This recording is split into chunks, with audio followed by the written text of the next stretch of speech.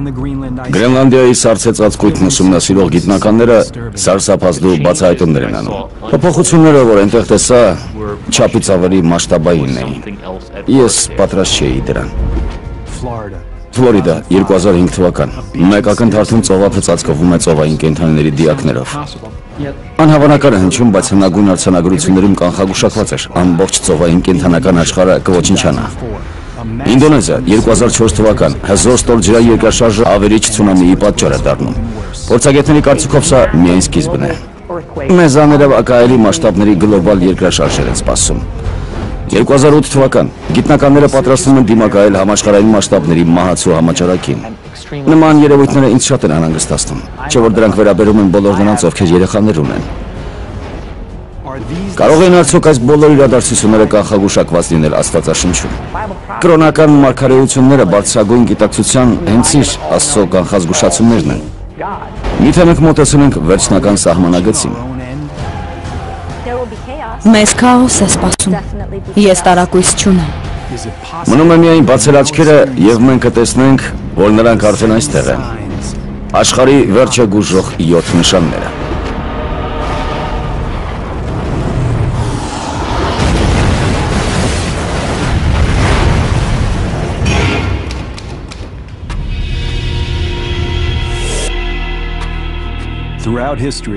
Իրենց ամբողջ պատմության ընթացքում մարդիկ փորձել են պատկերացնել աշխարհի վերջը։ Ապոկալիպսիս բառը կարելի է թարգմանել որպես բարձրացված շղարշ։ Այդ շղարշի ետևում թաքնված է մարդկության ապագան։ Իսկ բանալին պետք է փնտրել նոր կտակարանում, հայտնության գրքում։ Այն գրել է Հովհաննես Ավետարանիչը։ Մոտավորապես մեր թվարկության 100 թվականին։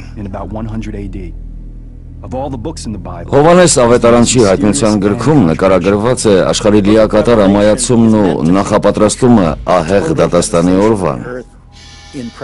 Մարդկության պատմությունը այդպիսով ավարտելը Աստծո կամքն է, և այդ կամքը գրառված է մագաղաթի վրա, որը կնքված է 7 կնիքներով։ Ամեն անգամ, երբ կնիքներից մեկը բացվում է, տեղի ունենում նոր աղետ, որն աշխարհի վերջին մոտեցնող հերթական նշանն է։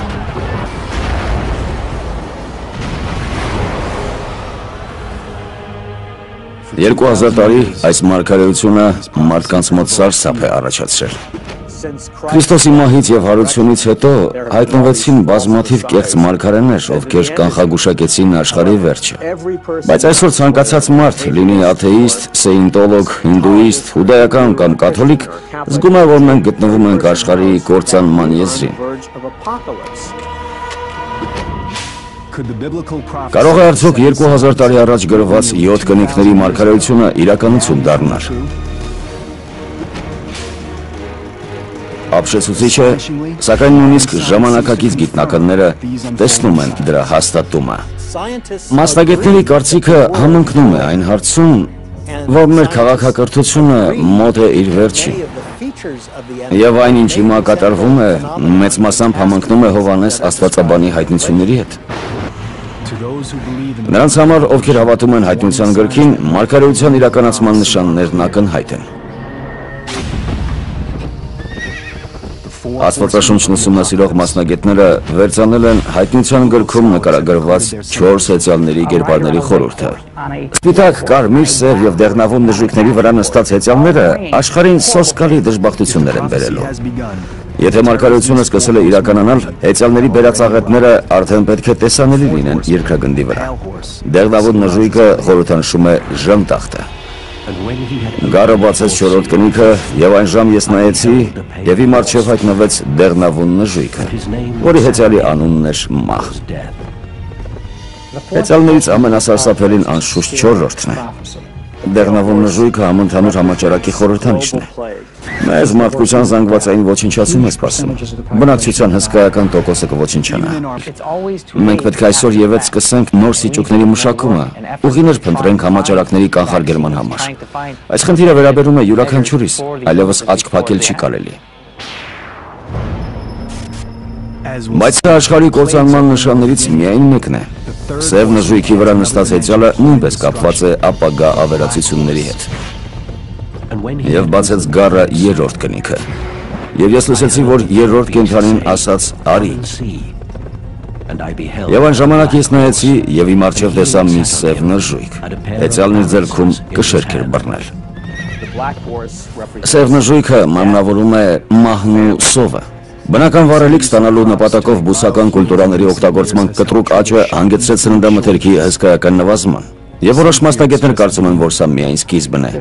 Սնունդը արդեն չի բավարարում երկրագնդի բոլոր բնակիչներին կերակրելու համար։ Մեզ սննդամթերքի հետ կապված հսկայական խնդիրներ են սպասում։ Սովը համընդհանուր խնդիր է դառնալու։ Երբ մարդիկ սկսում են ղեկավարվել բացառապես ինքնապաշտպանման բնազդով, նախկին կանոնները կորցնում են իրենց նշանակությունը։ Դուք պետք է փրկեք ձեզ եւ ձեր մերձավորներին, եւ ձեր հացի կտորը ստանալու համար դուք ոչ մի բանի առաջ կանգ չեք առնի։ Երկրորդ հեծյալը ավելի կործանարար աղետ է գուժում։ Եվ դուրս եկավ մի ուրիշ նժույգ, որը կարմիր էր ինչպես կրակը։ Նրա հեծյալին իրավունք էր տրված ստիպել, որ մարդիկ սպանեն իրար։ Կարմիր նժույգը համաշխարհային պատերազմի խորհրդանիշն է։ Ընդհարման, որը կկործանի մեր մոլորակը։ Այդ նշանների հաստատումները մեզ շրջապատում են արդեն այսօր։ Ուր է տանում այս ճանապարհը։ Հոգևոր աշխարհիկ մասնագետները համամիտ են, որ մարդկության ոչնչացման հեռանկարը միանգամայն իրական է։ Չորրորդ, երրորդ եւ երկրորդ հեծյալների գոյության ապացույցներն ամենուրեք շրջապատում են մեզ։ Բայց դժոխքի սուրհանդակներից ամենասարսափելին շատերի կարծիքով առաջին հեծյալն է։ Եվ ահա տեսա մի սպիտակ նժույգ, որի հեծյալը մի աղեղ ուներ։ Նրան տրվեց մի պսակ։ Նա եկավ որպես հաղթող եւ հաղթելու համար։ Առաջին հեծյալը սատանայից հետո աստվածաշնչյան ամենասարսափազդու կերպարն է։ Նրա անունը Հակաքրիստոս է։ Այդ մռայլ կերպարի հետ կապված գոյություն ունեն մի քանի պատմական մոլորություններ։ Երբ մարդիկ լսում են Հակաքրիստոս բառը, անմիջապես հիշում են սարսափ ֆիլմեր, 3-6-երի համակցությունը եւ վառվող աչքերով սատանայակեպ մարդուն։ Բայց Հակաքրիստոսը դևանման ֆյուրերը չէ, ում ճակատին սվաստիկա կա եւ ով զիքայել է բղավում։ Նա գալու է խաղաղություն քարոզելու մի այնպիսի ժամանակ, ինչպիսին հիմա է, երբ մարդիկ սարսափ են զգում ապագայի նկատմամբ։ Համառորեն հաշտության կոչեր անող մարդը կարող է իր կողմը գրավել առավելագույն քանակի կողմնակիցների։ Քաղաքական գործիչների մեծ մասից մարդիկ հենց նրան կնախընտրեն։ Ըստ հայտնության գրքի Հակաքրիստոսը անսպասելիորեն կանցնի մութ ուժերի կողմը։ Աշխարհի ճակատագրի համար մղվող պայքարի եզրափակիչ մարտում նրան հատուկ դեր է հատկացված։ Դա Արմագեդոնն է։ Մենք հանդիպում ենք շատ բարդ խորհրդանիշերի։ Այդտեղ կան 7 կնիկներ, հրեշտակների 7 փողերը, իսկ հետո Աստծո ցասման 7 գավաթները։ Այս բոլոր կերպարները հայտնվում են որոշակի հերթականությամբ, հասնելով իրենց կիզակետին։ 7-ով հետ կապված մարգարեությունները իրենց մեջ են ներառում նաև սոսկալի երկնային պատժի մասին կանխագուշակումները։ Այդ փորձանքը մեզ կհասնի երկնքից։ Երկնքի աստղերն ընկան երկրի վրա։ Երկինքը գալարվեց մագաղաթյա գլանի նման։ Երկրի թագավորները, հրամանատարները, արուստներն ու հազոր մարդիկ թաքնվեցին քարայրներում եւ լեռների ժայռերի ծերպերում։ Երկնքից ընկնող առարկաները բազմիցս հիշատակվում են հայտնության գրքում։ Դա կարող է երկնակարերի անձրև լինել։ Հնարավոր է նաեւ, որ երկիրը բախվի հսկայական աստերոիդի հետ։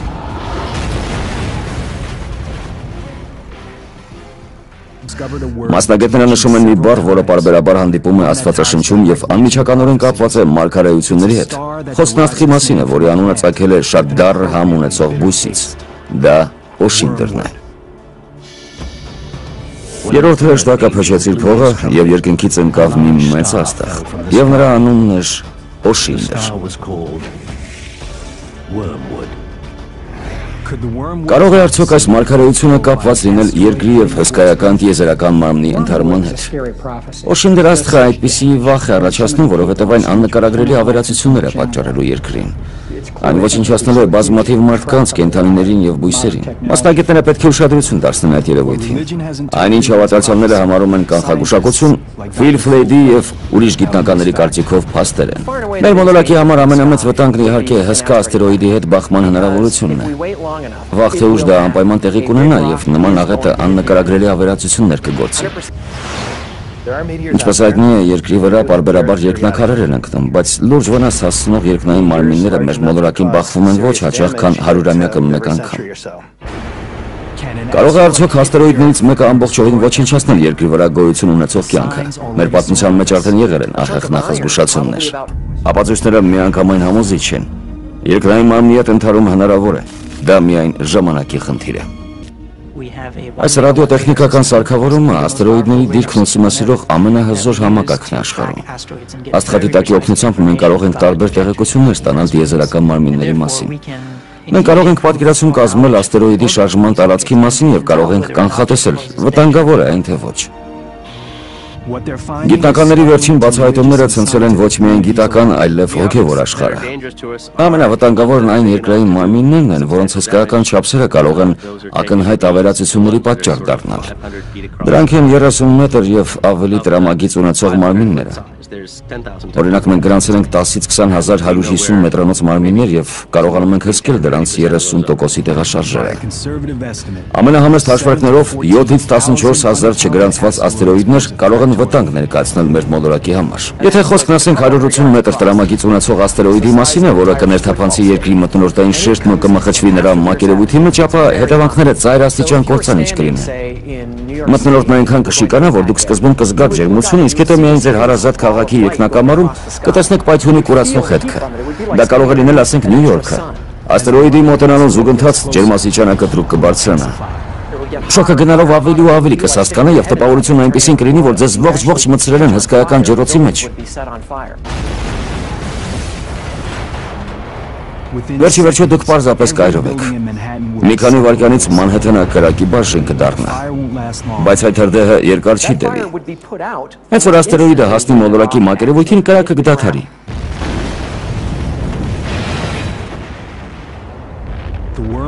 Օշինդր աստերոիդի հարվածից երկրի մակերևույթի վրա հսկայական խառնարան կգոյանա։ Եվ այդ ժամանակ պայթյունի ալիքը կսկսի ավերել անկման տեղանքում գտնվող բոլոր կառույցները։ Տասնյակ կիլոմետր շարավղի վրա գտնվող ամեն բան կոչնչանա։ Մանհեթենից ոչինչ չի մնա։ Աղետի չափերն այնքան մեծ կլինեն, որ ծովային կենդանական աշխարհի 3/4-ը կոչնչանա։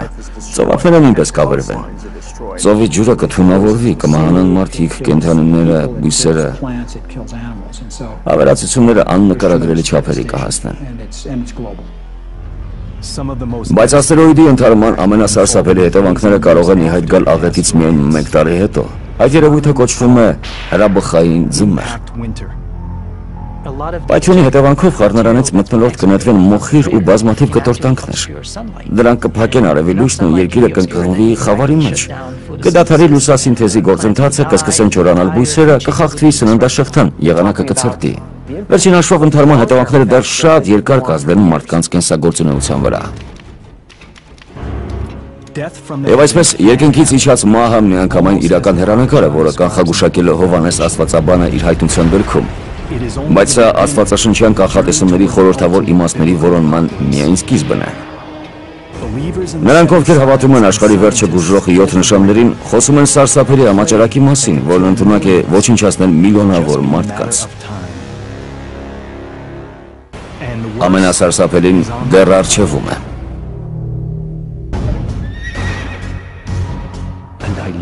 Եվ իմ առջև հայտնվեց դեղնավուն նժույգը, որի հեծյալի անունն էր մահ։ Հովհաննես աստվածաբանի հայտնության գրքում նշվում է համաճարակների մասին, որոնք անթիվ անհամար մարդկային կյանքեր են խլում։ Եվ դեղնավուն նժույգի հեծյալը այդ ահավոր հիվանդությունների գուշկանն է։ Դա անչափ մռայլ խորհրդանիշ է։ Վստահ եմ, որ մարդկանց համար ամենասարսափելի համաճարակները դեռ առջևում են։ Համաշխարհային բնակչության 1/4-ը միլիարդից ավելի մարդ է կազմում։ Բայց որ աղետը կարող է այդքան սոսկալի կերպով կրճատել երկրագնդի բնակչությունը։ Եվ նորից գիտնականները տալիս են պատասխան, որը հիմնված է ստուգված տեղեկության վրա։ Նորագույն ժամանակների ամենամահաբեր համաճարակը բռնկվեց 1918 թվականին, առաջին համաշխարհային պատերազմի ավարտին մոտ։ Իսպանական գրիպը կամ իսպանուհին տարածվեց աշխարհով մեկ եւ խլեց 50-ից 100 միլիոն մարդու կյանք։ Համաճարակն իր զոհերի քանակով գերազանցեց համաշխարհային պատերազմի զոհերին։ Մենք ինքներս ենք պարարտ հող ստեղծել նման վարակների համար։ Նրանք կարող են ճանապարհորդել աշխարհով մեկ ընդամենը մեկ օրում։ Վարակակիր մարդը ինքնաթիռ է նստում, ինկուբացիոն շրջանը 2 օր է տևում եւ բուժզնումը ախտանշեր չի հայտնաբերում։ Ուղևորն իջնում է մոլորակին մեկ ուրիշ կետում եւ սկսում է տարածել հիվանդությունն այնտեղ, որտեղ համաճարակը դեռ չէր հասել։ Գոյություն ունի այնպիսի մի վտանգ, որն ավելի սարսափելի է մարդկության համար, ընդ որում շատ ավելի սոսկալի ծագում ունեցող։ Եվ այսպես, դեղնավուն նժույգը խորհրդանշում է մահը, բայց դա սովորական մահ չէ։ Իմ կարծիքով այն կարող է անմիջական կապ ունենալ կենսաբանական զենքի հետ։ Այն մշակում են հատուկ ծառայություններն ու զինվորականները։ Դրանով աշխուժորեն հետաքրքրվում են ահաբեկիչները։ Պատահական արտահոս կոնտեյներից մեկ կոտրված անոթ։ Պատկերացրեք ինչ կպատահի, եթե այդ բազմաթիվ արհեստականորեն աճեցված մանրեներից մեկն ընկնի մեր սննդի մեջ։ Ինչ կպատահի, եթե նրանք ազատություն ստանան եւ հեղեղեն աշխարհը։ Հասկացեք, դրանց դեմ հակաթույն չկա։ Դրանք կտարածվեն ամենուրեք, միլիոնավոր մարդիկ կդատապարտվեն մահվան։ Քրտնահարույց միկրոօրգանիզմներ, սպորներ, բացիլներ, ընդամենը 2-3 վարակակիր հեշտությամբ կարող են վարակել ամբողջ քաղաքի բնակչությանը։ Լինելով զանգվածային ոչնչացման զենքի ոլորտի մասնագետ, Ջոն Բարթոնը լավ է հասկանում, թե որքան իրական է կենսաբանորեն ձևափոխված վիրուսների տարածման վտանգը։ Հաշվի առնելով ժամանակակից բիոինժեներության հաջողությունները, հնարավոր աղետի չափերը նույնիսկ դժվար է պատկերացնել։ Փաստորեն պաշտպանվելու ոչ մի միջոց չկա։ Կենսաբանական միջոցներով ահաբեկչական գործողություններ կազմակերպելը շատ ավելի հեշտ կլինի, չէ՞ որ այդ մանրեները չունեն ոչ համ եւ ոչ էլ հոտ։ Նման ահաբեկչություններին արձագանքելու հստակ կանոններ նույնպես չկան։ Քանի դեռ մենք չենք գտել հիվանդության ճշգրիտ աղբյուրը, չենք կարող գտնել նաեւ ապաքինման միջոցները։ Դա ակնհայտ է։ Ժամանակ է հարկավոր, ասենք, օդում տարածված սպորները նույնացնելու համար։ Եթե մահաբեր վարակն արդեն ընկել է խիտ բնակեցված քաղաք, այնպիսին ինչպիսին Լոս Անջելեսը կամ Նյու Յորքն է, կարելի է համարել, որ ահաբեկիչները հասել են իրենց նպատակին։ Հաշվի առնելով միջազգային թռիչքների քանակը, մյուս մայրցամաքները նույնպես շատ արագ կկիսեն ամերիկացիների ճակատագիրը։ Հասկանում եք, շղթայական ռեակցիա կսկսվի։ Աշխարհի վերջը գուժող 7 նշանները։ Աշխարհի վերջը գուժող 7 նշանները։ Բժիշկների համար դա վարակված եւ մահացող հիվանդներից կազմված իսկական ցունամի կլինի։ Աշխարհի բոլոր հիվանդանոցներում կտիրեն խուճապն ու քաոսը։ Ժամանակակից բժշկությունը չունի այն հզորությունը, որպեսզի կարողանա հաղթահարել հիվանդների այդպիսի հոսքը։ Դա ողբերգություն կլինի։ Բոլոր վերակենդանացման բաժինները լեփ-լեցուն կլինեն։ Հիվանդանոցներում ազատ մահճակալներ չեն մնա։ Բոլոր բուժքույրերը, բժիշկները, թերապևտներն աշխատանքից ավալից ուժասպառ կլինեն։ Բայց տառապյալների հոսքը միայն ավելի կուժեղանա։ Նրանք կշատանան 10, 20 եւ նույնիսկ 50 անգամ։ Գոյություն ունեցող համակարգը չի կարողանա հաղթահարել նման իրավիճակը եւ դա ակնհայտ է։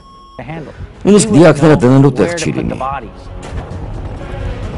Դիակներն ընկած կլինեն ամենուրեք։ Քաղաքը կհոսանքազրկվի։ Հիվանդանոցներում խառնաշփոթ կառաջանա։ Եթե խոսքն իսկապես կայուն վիրուսի մասին է, մահացության չափերը կհասնեն այն աստիճանի, որ բոլոր փողոցները կլցվեն դիակներով։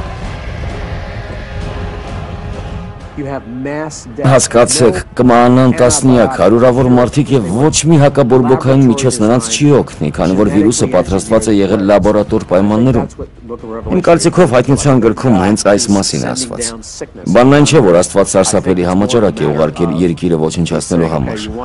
Ավելի շատ նա ասում է մարդկանց. ուզում եք արհեստականորեն հիվանդություն ստեղծել։ Դե ինչ, դա ձեզ հաջողվեց։ Հիմա քաղեք ձեր ցանացի պտուղները։ Հաջորդ նշանը։ Միայն վերջին տասնամյակի ընթացքում մոլորակի վրա մի քանի խոշոր երկրաշարժեր են տեղի ունեցել։ 2004 թվականի երկրաշարժը Սումատրայում, այնուհետև ցունամին, որ ամենաքիչը 270,000 մարդ սպանեց։ Չինաստանի աղետը, որը 80,000 մարդու կյանք խլեց, եւ վերջապես 2005 թվականի Պակիստանի երկրաշարժը, զոհերի քանակը հասավ 80,000-ի։ Երբ գառը բացեց 6-րդ կնիքը, ես նայեցի եւ տեսա, որ տեղի ունեցավ սարսափելի երկրաշարժ։ Հավատացյալների կարծիքով վատագույնը դեռ առջևում է։ Մարդկության պատմության մեջ նման բան դեռ չի եղել։ Եվ այս աղետը անջնջելի հետ կթողնի, այն կցնցի մարդկանց միջև հոգու խորքը։ Պատկերացրեք հսկայական հազորության ստորգետնյա ցնցումների մի ամբողջ շարք, որոնք տեղի կունենան միաժամանակ տարբեր մայրցամաքներում։ Նման հեռանկարը նույնիսկ գիտնականներին է վախեցնում։ Զայրույթի 7-րդ գավաթի մասին հատվածում ասվում է, որ աշխարհին այնքան սարսափելի երկրաշարժեր են սպասում, որ մարդի վիճակի չեն նույնիսկ երևակայել։ Մոլորակի բոլոր լեռները գետնին կհավասարվեն, կղզիները փոշի կդառնան, ընդմիշտ կանհետանան քաղաքները։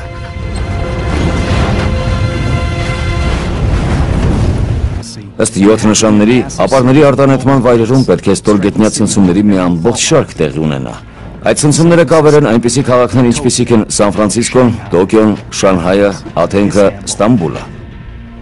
Ամեն ինչ տեղի կունենա հանկարծակի։ Երկրի մակերևույթը մի քանի մետր վեր կբարձրանա։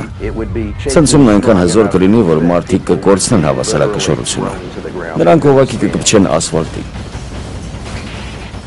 Բարձրահարկ շենքերից դուրս կթռչեն ապակիները եւ կսկսեն ընկնել ներքևում գտնվող անցորդների վրա։ Այն ամեն ինչ ընկնում է մեծ բարձրությունից մահացու վտանգ է ներկայացնում։ Հաշվի առնելով քամու ուժգնությունը, ապակիները, որոնք այնքան շատ են ժամանակակից շինություններում, հսկայական սրիչի սայրի կվերածվեն։ Վնասվածքների ու վերքերի քանակը կգերազանցի մարդկային երևակայության բոլոր սահմանները։ Հին աղյուսե տների մեծ մասը կփլվի։ Բետոնե հիմնակմախ ունեցող շենքերը կընկնեն առաջինը եւ մարդիկ կհայտնվեն հեռադիտակի նման իրար վրա դարսված հարկերի արանքում։ Մարդիկ կկորցնեն վերջույթները, կվնասվեն շատերի ներքին օրգանները, նրանցում անմիջապես չեն կարողանա արյան փոխներարկում կատարել, անխուսափելի մահ է սպասում։ Նույնիսկ Լոս Անջելեսի գերամուր մետաղական հիմնակմախ ունեցող ժամանակակից շենքերը չեն կարող ամբողջովին անվտանգ համարվել։ Նրանք կսկսեն ճոճվել, բայց եթե երկրաշարժը մեր կանխատեսացի չափ ուժեղ լինի, նույնիսկ այդ երկնագերները հողին կհավասարվեն։ Մի քանի րոպեից ամեն բան կանդրդվի, բայց նրանց համար, ովքեր կվերապրեն առաջին հարվածը, մրցավանջը դեռ նոր է սկսվում։ Գազատար խողովակների և պոկված էլեկտրալարերի պատճառով առաջացած հրդեհները կտարածվեն քաղաքով մեկ։ Միաժամանակ մի քանի վայրերում հրդեհներ կսկսվեն և դրանք բոլորը հանգցնելու հնարավորություն չի լինի։ Մինչ դուք կփորձեք հանգցնել մեկը, կբռնկվեն ևս մի քանիսը։ Դա ավելի հրդեհ է կոչվում։ Ջրատար խողովակները նույնպես կվնասվեն։ Կրակի ծովը ևս մի քանի օր, գուցեև շաբաթ անարգել կավերի քաղաքը։ Հազարավոր մարդիկ կենդանի կթաղվեն ավերված շենքերի տակ։ Նրանք, ովքեր չեն կարողանա դուրս գալ փլատակներից, մոխիր կդառնան։ Թե աղետը կցնցի ամբողջ մոլորակը, ներառելով բոլոր ազգերն ու մայրցամաքները։ 7 նշաններից հաջորդում խոսվում է մի աղետի մասին, որը դեռևս ծանոթ չեն մարդկանց։ Բայց նրա հետևանքները կարող են իսկապես կործանիչ լինել։ Վտանգը մեզ սպառնում է տիեզերքից, եւ այն կապված է ամենահզոր տիեզերական ուժերից մեկի հետ։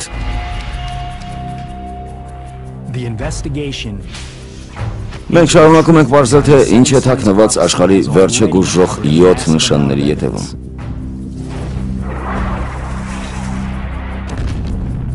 Մասնագետներն ու հոգևոր գործիչները գտնում են, որ աստվածաշնչյան կանխագուշակումների ի կատարածման ապացույցներն ամեն օր շրջապատում են ժամանակակից մարդուն։ Աստված մեզ ազդանշաններ է ուղարկում մեկը մյուսի հետևից։ Նա անընդհատ փորձում է սթափեցնել մարդկանց,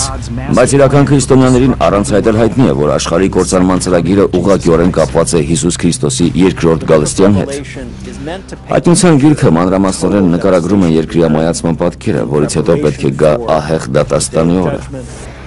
Տարօրինակ է, սակայն գիտնականներից շատերը համաձայն են, որ հնագույն մարգարեություններում կարելի է գտնել մեր քաղաքակրթության ապագայի բանալին։ Արևն ամեն օր մեզ լույս ու ջերմություն է պարգևում, օգնելով յուրաքանչյուր կենդանի արարածի աչել։ Արևի ճառագայթներից է ուղղակիորեն կախված մարդկության ճակատագիրը։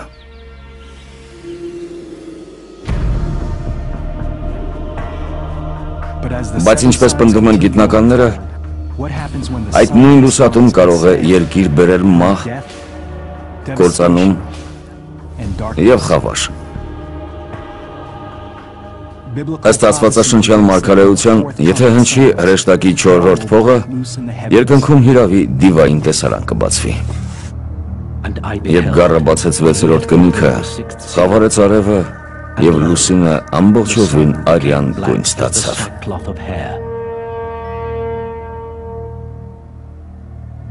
Հովհաննես ավետարանչի հայտնություն, գլուխ 12-րդ, նշան 6-րդ։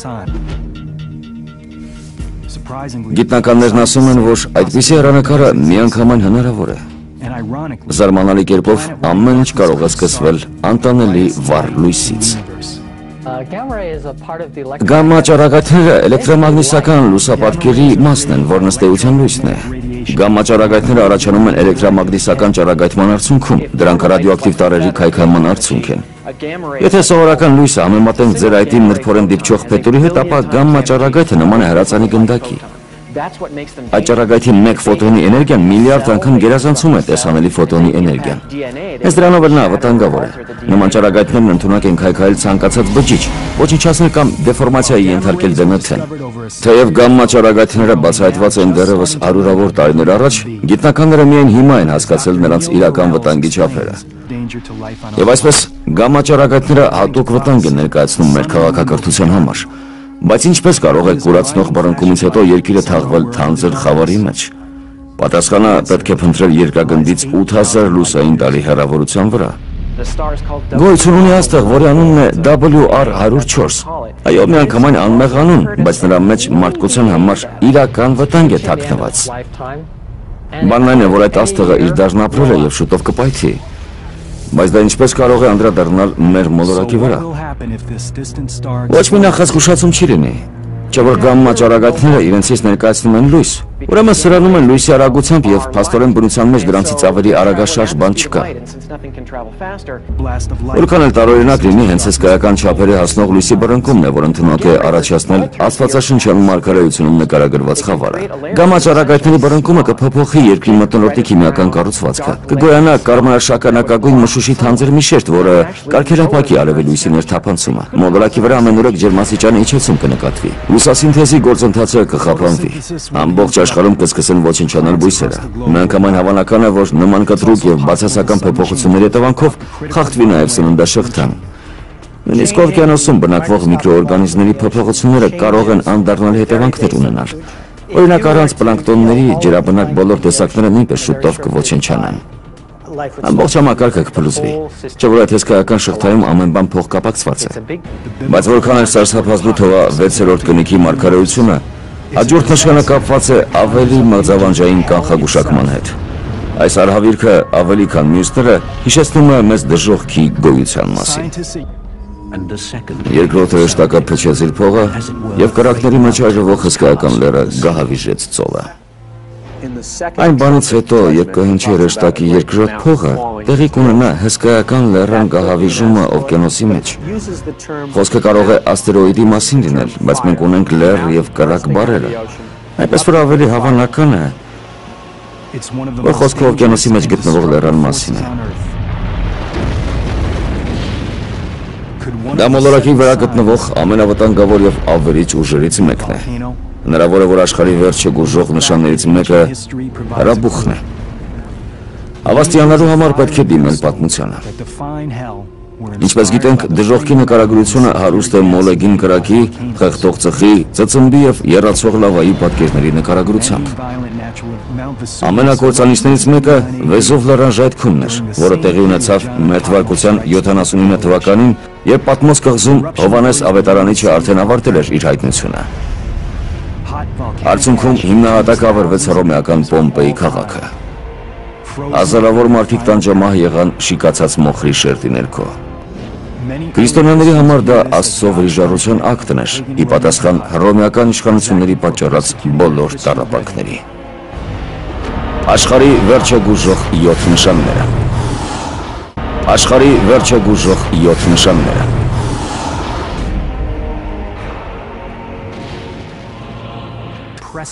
Բայց հրաբուխը, որի մասին խոսվում է 7 նշանների մարգարեության մեջ, անհնար է համեմատել մինչ այդ մարդկությանը վրա հասած որևէ արհավիրքի հետ։ Այն բանից հետո, երբ այդ առասպելական լեռը կփլվի օվկիանոսի մեջ, Աշխարհից երեսին շնչավոր ամեն բան կոչնչանա։ Գոյություն ունեն արդյոք մեր մոլորակի վրա այնպիսի հրաբուխներ, որոնց ժայթքումը կարող է նման հետևանքներ ունենալ։ Որոշ մասնագետների կարծիքով, այո, նրանք կարող են մեզնից թաքնված լինել ջրերի խորքում եւ նույնիսկ օվկիանոսի ընդերքում։ Բնության նման երևույթները կոչվում են գերհրաբուխներ։ Գերհրաբուխը դա այն հրաբուխն է, որն ընդունակ է մեկ ժայթքման ընթացքում հարյուրավոր խորանարդ կիլոմետր մոխիր դուրս թքել։ Արտանետման ծավալը մոտ 150 անգամ կգերազանցի 1980 թվականին Սուրբ Հեղինի լեռան հրաբխի ժայթքման ծավալին։ Կարծիք կա, որ աշխարհում գոյություն ունի մոտ 10 այդպիսի հրաբուխ։ Նոր Զելանդիայում գտնվող Տուապոլիչը, Սանտորինոյի Էգեյան ծովում, Նեապոլից ոչ հեռու գտնվող Ֆլեգրեյան դաշտերը, այլ որտեղ մի քանի հազար մարդ է ապրում։ Հրաբուխների մեծ մասի ժայթքումից հետո խառնարան է առաջանում։ Բայց եթե խոսքը գերհրաբուխի մասին է, մենք գործ ունենք դեֆորմացիայի այլ տեսակի հետ, որը կոչվում է կալդերա։ Դա գավաթ հիշեցնող խորություն է, հստակ գծագրված ձևով եւ բավական հաստ պատերով։ Նրա շարավիղը սովորաբար տասնյակ կիլոմետրեր է կազմում։ Դա բավական արտասովոր երևույթ է։ Միացյալ Նահանգների տարածքում մի քանի հրաբխային կալդերաներ կան։ Դրանք ինչ խոսք անկրկնելի տեսք ունեն, բայց միևնույն ժամանակ իրենցից մեծ վտանգ են ներկայացնում։ Ելոստոնում մի քանի հսկայական խառնարան կա։ Նրանցից մեկի տրամագիծը 2.5 կիլոմետր է։ Դժվար է պատկերացնել, որ հրաբխի ժայթքումը կարող է մագմայի այդպիսի հսկայական ծավալ արտանետել։ Ամեն դեպքում մասնագետներն ու հավատացյալները համամիտ են, որ գերհրաբխի ժայթքումը կարող է հանգեցնել այնպիսի ավերածությունների, որոնք հիմնովին կփոխեն մեր քաղաքակրթության ապագան։ Ամեն ինչ կսկսվի միջին հզորության ժայթքումներից։ Դրանք տեղի չեն ունենա միաժամանակ, ընդհակառակը, առաջացած մեկ անցքը կնպաստի հաջորդ արտանետումների շարանին, որոնք կտարածվեն ամբողջ կալդերայի տրամագծով։ Դա չտեսնված չափերի աղետ կլինի, որից հետո Ելոուստոունի գոյացությունները ամբողջովին կփլվեն, եւ պայթյունի հետևանքով մթնոլորտ կբարձրանա հրաբխային գազից եւ մոխրից կազմված 20 կիլոմետր բարձրությամբ սյունը։ Կալդերայի պայթյունի պատճառով շիկացած լավան հսկայական շիթերով կտարածվի շրջակայքում։ Այդ շիթերը կձգվեն մի քանի 100 կիլոմետր։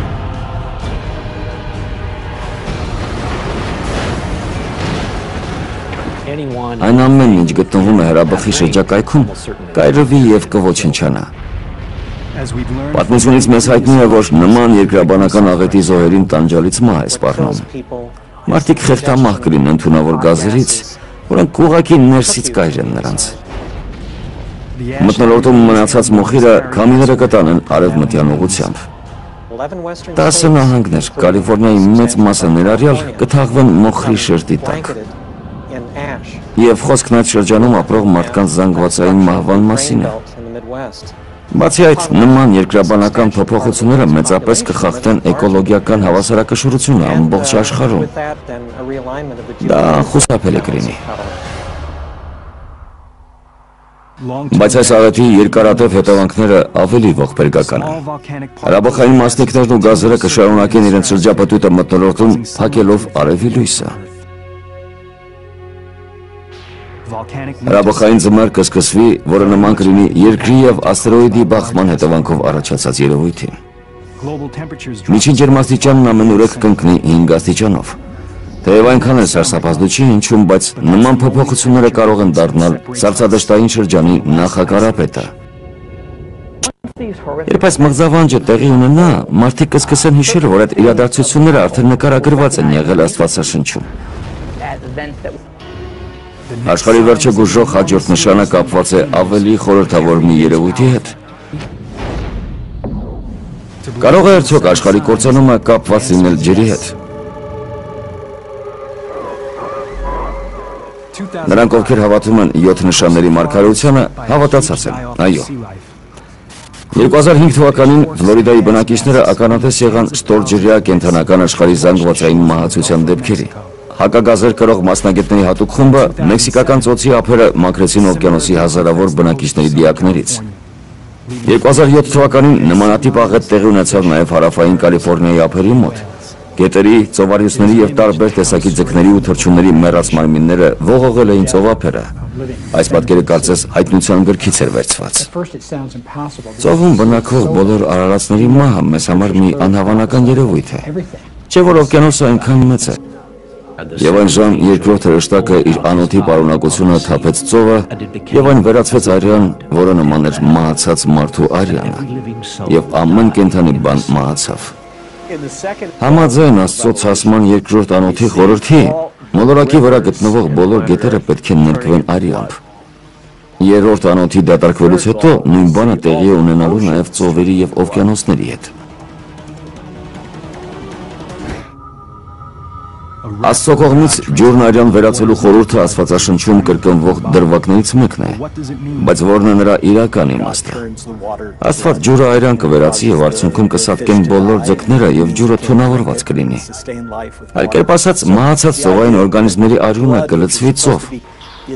Ըստ հին կտակարանի նման բան արդեն պատահել է Եգիպտոսում։ Նման բան մեզ սպասում է նաեւ աշխարհի վերջը գուժող վերջին օրերի ընթացքում։ Զուգահեռները չափից ավելի ակնհայտ են դրանք անտեսելու համար։ Ժամանակակից գիտությունը մեզ թույլ է տալիս նոր տեսանկյունից նայել արյան վերածված ջրի խորհրդին։ Դարեր շարունակ մարդկանց զարմացրել է ծովափնյա ջրերի ժամանակ առ ժամանակ առնագույն ներկվելու երևույթը։ Եվ այդ երևույթին ամեն անգամ հաջորդում էր կենդանիների մեռած մարմինների արտանետումը։ Գետերից մինչև ձկների ամենափոքր տեսակները։ Գիտնականները նման երևույթները կապում են ծովային ջրիմուռների հետ։ Հարավային Կալիֆոռնիայի համալսարանի ծովային էկոլոգ Դեյվ Հեչինգը երկար ժամանակ ուսումնասիրել է այդ երևույթը։ Կարմիր ջրիմուռները դրանք բույսեր են, որոնք աճում են ծովերում եւ թունավոր նյութեր են արտադրում։ Դրանց մեծ կուտակումները կարող են հսկայական վնաս պատճառել կենդանական աշխարհին։ Քանի որ ջրիմուռները կարմիր կամ կարմրամանուշակագույն երանգ ունեն, նրանք ջրին այնպիսի գույն են հաղորդում, որ արյան տպավորություն է թողնում։ Համաձայն 7 նշանների մասին պատմող գրության, բոլոր ծովերի եւ օվկիանոսների ջրերը արյուն են դառնալու։ Գիտնականների կարծիքով մեզ նոր աղետ է սպասվում։ Կարմիր ջրիմուռների արտադրած թույնը այնքան վտանգավոր է, որ կարող է ողնաշարավոր կենդանիների մահացության պատճառ դառնալ։ Մարդու վրա այդ ջրիմուռների ներգործությունը կարելի է համեմատել նյարդերի փայտացման գործընթացի հետ։ Վտանգը ուղղակիորեն կապված է ամենատարբեր տիպի կակամորթերի հետ։ Այդ օրգանիզմները կլանում են ջուրը եւ բնական զտիչներ են համարվում։ Կենսագործունեության շրջանում նրանք իրենց օրգանիզմում ջրիմուռների որոշ քանակ են կուտակում։ Նման բիոզանգվածում գտնվող նյութերից առաջացած թունավորումը չափազանց վտանգավոր է առողջության համար։ Այն կարող է փայտացում, հիշողության կորուստ եւ մի շարք այլ հիվանդություններ առաջացնել։ Դժբախտաբար մարդիկ ապահովագրված չեն նման դեպքերից, քանի որ ծովամթերքը մեր սննդամթերքի մի մասն է կազմում։ Այն օգտագործվում է սննդի մեջ աշխարհի գրեթե բոլոր երկրներում։ Կարմիր ջրիմուռների թույնը կարող է գտնվել ոչ միայն սննդամթերքի մեջ, այլ նաև օդում։ Թունավոր նյութերը կարող են նաև ջրի մակերևույթից օդ բարձրանալ։ Այդ դեպքում ծովին մոտ գտնվելը չափազանց վտանգավոր է դառնում։ Եթե նյարդապարալիտիկ գազի շերտը վեր բարձրանա օվկիանոսի մակերևույթից, այդ երևույթի հետևանքները առափնյա շրջանի բնակիչների համար ուղղակի սարսափելի կլինեն։ Ծովային ջրիմուռների տարածումը կարող է ծովային կենդանիների զանգվածային մահացության պատճառ դառնալ։ Իրադարձությունների նման զարգացումը կհանգեցնի գլոբալ աղետի, որից կտուժեն միլիոնավոր մարդիկ, որոնց գոյությունը ուղղակիորեն կախված է ծովամթերքից։ Անկասկած շատերն այս արհավիրքը կկապեն աստվածաշնչյան մարգարեությունների հետ։ Օվկիանոսային ջրերի աղտոտումն ու գլոբալ տաքացումը կխախտեն էկոլոգիական հավասարակշռությունը։ Չի կարելի թերագնահատել այն վտանգը, որն իրենց մեջ պարունակում են կարմիր ջրիմուռների արտադրած թունավոր նյութերը։ Եվ քանի որ դրանք բազմանում են մեծ արագությամբ, թունավորումը կարող է հսկայական չափերի հասնել։ Մենք պետք է ավելի մեծ ուշադրություն դարձնենք ծովային բույսերի արտադրած թունավոր նյութերի հսկողությանը։ Շատերն այս բոլոր ժամանակակից խնդիրներում հակված են որոշակի նախանշաններ տեսնել։ Իմ կարծիքով բնական աղետների միջոցով Աստված ցանկանում է ցույց տալ, որ մարդիկ անցել են հակաքրիստոսի կողմը։ Նա կարծես ասում է, դուք միլիոնավոր անմեղ մարդկանց եք սպանել հանուն ձերից քորինած գաղափարների, բայց շուտով կգա արդար դատաստան կայացնելու իմ ժամը, եւ ես բոլոր ջրերը այրուն կդարձնեմ, եւ դա կլինի իմ վերջին նախազգուշացումը։ Այնպես որ մեզ լուրջ փորձություններ են սպասվում։ Հայտնության գրքում ասված է, երբ բացվի 7-րդ կնիքը, կհնչեն հրեշտակների 7 փողերը եւ դրանից հետո կդատարկվեն Աստծո ցասման 7 անոթները։ Ապա 4-րդ հրեշտակն իր անոթի պարունակությունը թափեց արևի վրա եւ արևին արտոնություն տվեց խանձելու մարդկանց։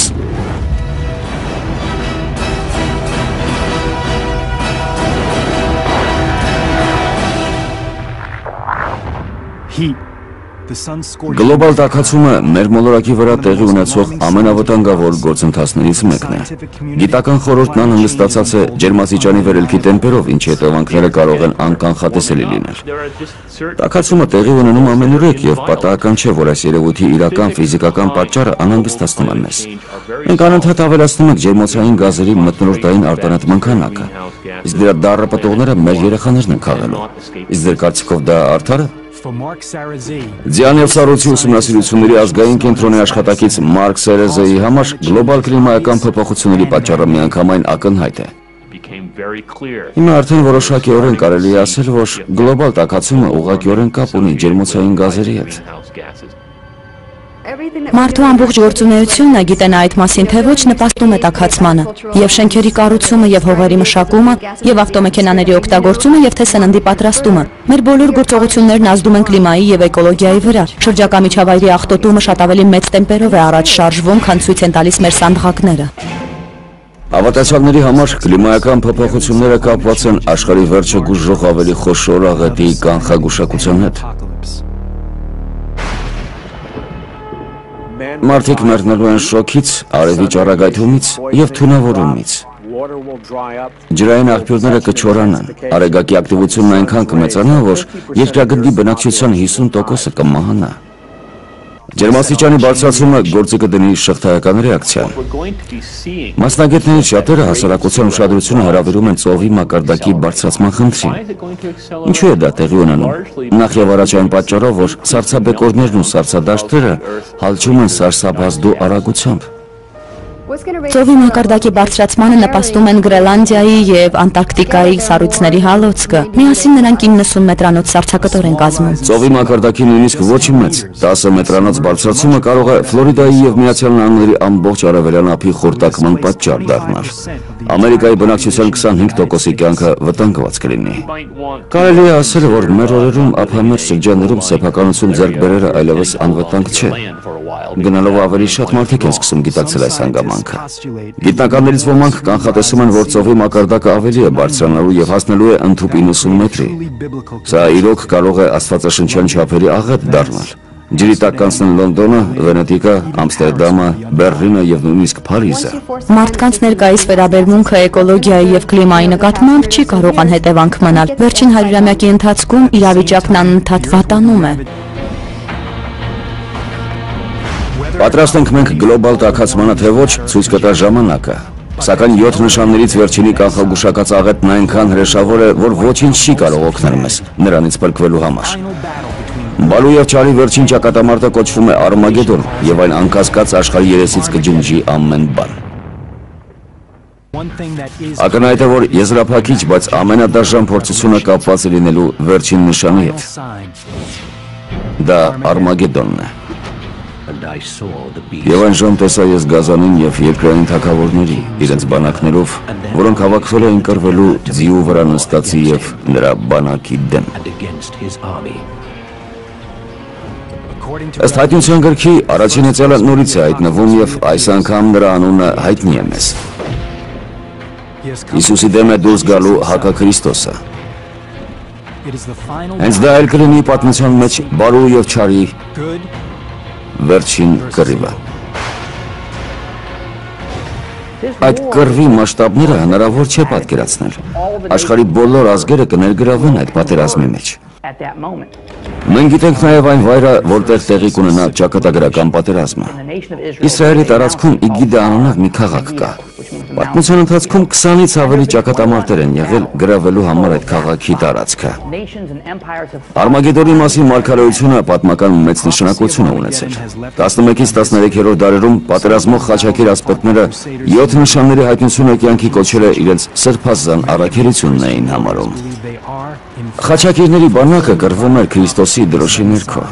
Նրանց գլխավոր նպատակը սրբազան հողն էր, որն անհրաժեշտ էր ետ խլել սատանայական հորդաներից։ Ոմանց համար միջուկային պատերազմի վտանգը միշտ կապված է եղել Արմագեդոնի ըմբռնման հետ։ Տեսեք, թե այսօր աշխարհում ինչքան միջուկային զենք կա։ Այն էլ այն դեպքում, երբ մենք համարյա ոչինչ չգիտենք կենսաբանական զենքի մասին, որը ստեղծվում է լաբորատոր պայմաններում։ Կարելի է արձանագրել, որ պատմության մեջ մարդկությունը դեռ երբեք հաշված օրերում մեր մոլորակը վերացնելու համար նման հարուստ զինապահեստ չի ունեցել։ Երբեք։ Բայց այս ամենի իմաստը մարդկության լիակատար ոչնչացումը չէ։ Խոսքն ավելի շուտ հոգևոր հայտնության մասին է։ 7 նշանների մարգարեության գաղտնի իմաստի վերծանումը ցույց տվեց, որ մարգարեն նախազգուշացրել է։ Մեզ հրեշավոր մասշտաբների հասնող աղետների շարք է սպասում, որոնցից յուրաքանչյուրին խորհրդանշում է հեծյալներից մեկը։ Եվ այդ աղետների կիզակետը կհանդիսանա բարու եւ չարի վերջին ճակատամարտը։ 7-րդ նշանի գուժած աննկարագրելի ավերածություններից հետո մարդիկ տարօրինակ պայծառացում կզգան։ Հավատացյալները գիտեն, որ Արմագեդոնը բոլորովին էլ կյանքի ոչնչացում չի նշանակում։ Եվ այժմ ես տեսա երկնքից իջնող հրեշտակի։ Նա բռնեց վիշապին, որը հենց ինքը սատանան էր, եւ անդունդը շպրտեց։ Արմագեդոնն ավարտվեց, սատանան պարտված է, բարին հաղթեց չարին։ Երկիրը պատրաստ է իր գոյության նոր դարաշրջանին նշանավորված խաղաղությամբ եւ ուրախությամբ։ Եվ ահա թե ինչ եզրակացության ասանք, Աստված շանթահարող մի բռնակալ չէ, Աստված սեր է։ Եվ հայտնությունը մարդկանց առաջ կբացի անսպար սիրո աղբյուրը։ Հենց դրա մեջ է դրա իմաստը, եւ ոչ թե տառապանքների ու աղետների։ Ամբողջ իմաստը սիրո վրա հիմնված նոր աշխարհի ստեղծումն է։ Այո, մարգարեությունը պետք է ստիպի մարդկությանը սրբազան վախ զգալ, բայց այն լավատեսական նոտայով է ավարտվում։ Մարդկանց մեջ ապրող հույսի անսահման զգացումն է, որ 7 նշանների արդիականության հավերժ երաշխիքն է հանդիսանում։